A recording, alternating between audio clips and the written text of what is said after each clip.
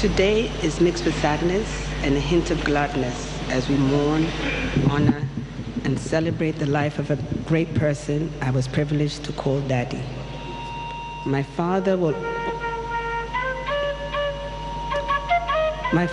always be someone special in my life. When I was young, he knew everything. He could fix everything and told amazing stories. As I became an adult, I truly learned to appreciate my father for exactly what he is, a man with a generosity of spirit who gave himself to others, put himself at their disposal, and was one of the most loving people I know. My father always made you feel welcome and listened attentively to everything you had to say. He may not have been the coolest father, but in my eyes, Daddy always walked on water. One afternoon, a few years ago, he invited me to accompany him to a friend's concert. Later that evening, I got ready to go in a pair of trousers and white top. In contrast to my surprise, Daddy was in a suit. "Why are you wearing a suit to a concert?" I asked. "You're meant to be casually dressed." "I am casual," he replied. "See, no tie." He moved effortlessly from shanty to palace, from impoverished streets to government enclaves, from a morning greeting with a member of the household or a moment shared with a loved one to negotiating for international peace. He understood only too well that, like hamsters on a wheel, most of us spend our lives running around in circles, locked in our little bubbles, trying our utmost to insulate ourselves from violence, poverty, crime, or pollution. Each, if not all of these conditions, is a reality for the people that were always in the forefront of his mind.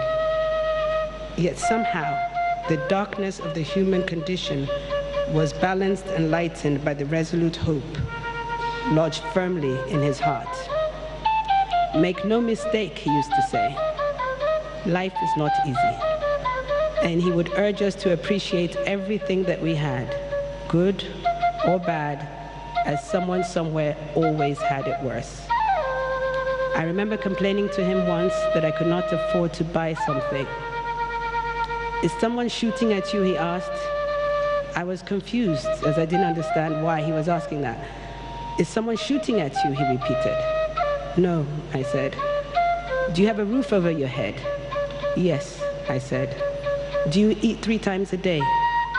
"Yes," I said. "Then you have no problems. Stop complaining." My father always sought out and gravitated towards young people, in whom he found inspiration and the renewal of hope. He believed that knowledge was power, information liberating, and education as the premise of progress in every society and every family.